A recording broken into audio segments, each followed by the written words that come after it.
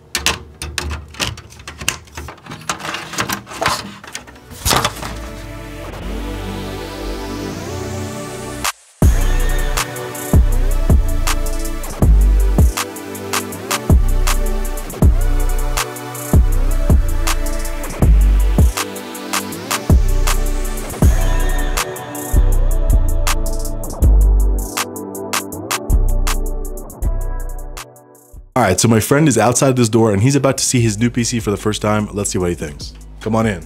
Oh my stars. Shut up. Oh my goodness, that's so neato. That's enough to make a grown man want to slap his mama. Do you want to stand in front of the camera a little more?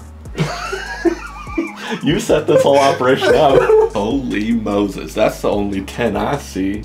I love the open. Oh my goodness, it's so satisfying. All right, oh. The button opens it.